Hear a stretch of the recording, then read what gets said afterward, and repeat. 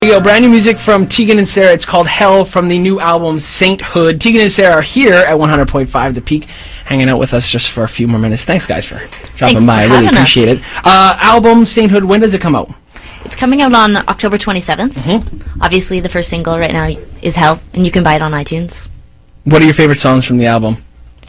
I think to play right now, my favorite is Paperback Head, and there's another one called Alligator, both Sara songs. They're just really different than anything we've ever played, and Alligator, we're all playing keyboards, which is really strange. I thought it was really interesting that you played Soil Soil from our last record, which is maybe the shortest Tegan and Sara song, and Hell, which is potentially one of the longest Tegan and Sara songs So ever. we went from, what is it, Tegan and Sara, Soil Soil, it's like a minute and 19 seconds? Yeah. And then Hell's like 3 minutes and 20 seconds or something. So we're showing our the versatility of Tegan and Time-wise, Sara songwriting. for sure. As radio goes, playing a minute-long song is really weird. We can't do anything. Really, there's no nose picking really or bathroom visits or anything. I really did appreciate it. I worried that I insulted you when I said that I heard you playing Soil Soil on the radio. I don't live here, so I don't listen to the radio. But when my mom picked me up from the airport at the beginning of September, we went to Home Depot, and when we were in the Home Depot parking lot, Soil Soil came on, and I was so flustered. I was like, "What is this? This is Soil Soil. Is this on my mom's CD player?"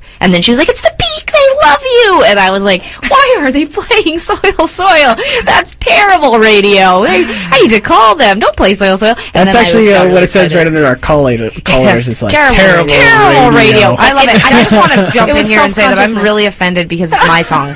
Yeah. And I'm teasing. They played Soil Soil. I knew it was a good song. I knew it. It's true. It's one of the least and it's not on our Sara songs. It is. It's beautiful though. It's a beautiful song, but we never really play it live. But that's off our old record. Do you like a song off Sainthood that you want to talk about? Oh yeah, I do. Well, not just because Tegan picked two of my songs, but I really love a bunch of Tegan's material on this record, like in a way that I maybe haven't loved her old songs like Soil Soil.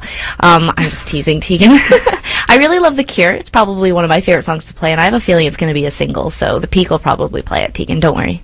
I'm not worried. Yeah. No. I mean, I make the same amount of money whether it's a Sara single or it's a Tegan single, so.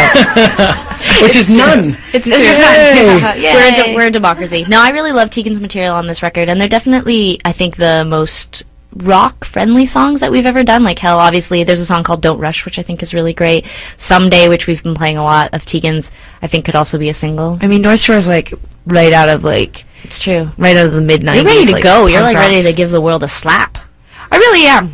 I like the high energy stuff. Sometimes I feel like all joking aside, our audience really grew on the last couple records, and so we're playing sometimes like to thousands of people, and it's hard to keep their attention. It's hard to play Soil Soil.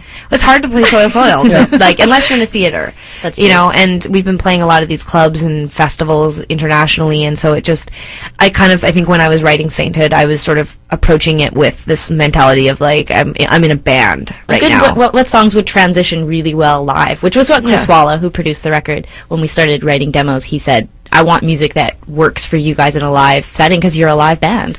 So I think all the material works really well. Yeah. I think it's definitely a heavier record, more fast-paced. I was going to ask you as well.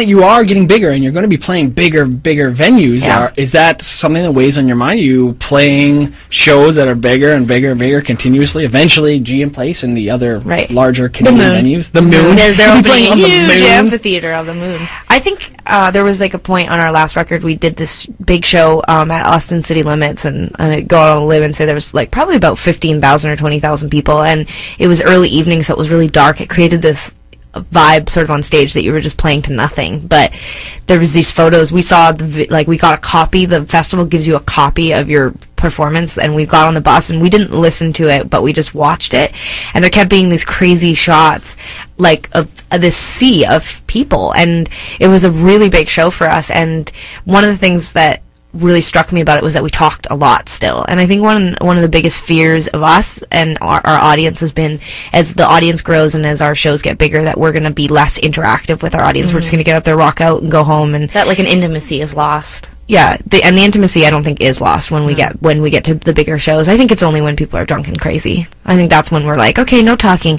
Tegan and Sara are tired. They're old. We want to go home. But when you're drunk and crazy, no, Tegan's super drunk. Like when the audience is a little crazy, you're just like, okay, no stories. We're tired. But I'm not worried about bigger. I just want to make sure we stay. I just want to make sure that we still are making the music we want to. That we're not doing anything that makes us uncomfortable. Sara and I are like borderline OCD, and we're Virgos, so everything from like ad mats to tour announcements to what radio stations we go in to play, like we're not robots and we're not monkeys. We're not told what to do very often. So as you get bigger, though, you get asked to do more and more things, and like I don't want to be deemed difficult, which behind the scenes Sarah is sort of difficult. Oh and, my God, yeah, right. We just lost a feature with Inked magazine because she didn't want to show her tattoos. But you know, like we're not difficult. We just have boundaries, and you know, again, joking aside, like you know, as you get bigger, you have to say no to more things, and it's hard. It's a really fine balance to figure out how to keep everything in line and still succeed and grow without getting out of control and having no life. You know, we really want to have a life, so. Anyway, that's totally so respectful. It's so awesome. It's cool to hear that you want to be regular people as well. We do. We do regular stuff. We grocery shop and that is so regular. I ironed this morning. No, you did. Yes, I did. I don't even do that. I can come over and do it. Okay. I really like to iron. Wow. Rad. I find it very soothing. It's sort of like yoga for people who don't like to do yoga. I don't like yoga either. We have a lot in common, you and I. I like to go for walks once in a while, but that's about it. Okay, I have 2 more questions. Halloween is coming up. Do you have any Halloween costume ideas for Peak listeners right now? Because people are having a hard time. Oh, geez. You know what? We're going to probably release the video for Hell next week, and I swear to you, I think it's a great costume idea, what we're wearing in the video. We look like greasers from the future. So I'm going to put it out there that Vancouverites should try to put together futuristic greaser outfits for Halloween this year. Good. It's sexy. You get to put your hair up, reveal a little bit more of your face, your ears. Yep. Apparently that's an attractive thing for people. And then you get to wear tight jeans and pointy shoes, which people love in Vancouver. It's true. It's a win-win. You look sort of like your normal outfit, but then you look dressed up from the future. That is awesome. So you'd have like a laser gun on your hip or something like that? No. Greaser. Oh, yeah, right, because greasers had knives, I thought. Knives. Don't they? What do they look like in the future? Switchblade? Like a switchblade, but like maybe it has like... a computer panel on the handle. Like to open the blade. App switchblade. It's like... There you go. See, that's awesome. Okay, there you go. That's a good one. Beautiful. And finally, have you voted on the Peak Performance Project yet? Do you have a band? Do you know of any of the 20 bands that are...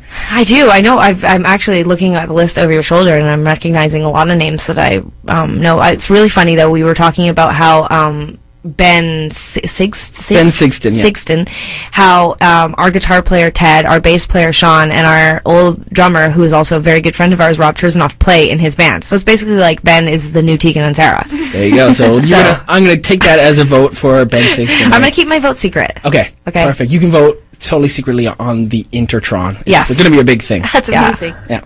Cool. All right, Tegan and Sara, thank you so much for coming by. I really appreciate it. Thank you. And thank you for supporting us so much. Hey, you guys make it easy. It's not difficult. Good luck giving away all those tickets. We have a lot of tickets to give away. You have a lot of tickets to give away, and like apparently we just heard that like when you hear Tegan and Sara, you call in and you get tickets. And I just want you to write down after we get off the air here, write down my mom's name because she's probably going to call in and try to get free tickets, and that's just not necessary. She abuses her privileges. She really does. We told her she has one spot on the guest list and that she shouldn't abuse that. So awesome. Yeah. Thank you so much for coming by. Thank you. All right, and the album Sainthood is in stores when? October 27th. So go spend $14 and buy it. $11.99. All right, we love you guys. Bye.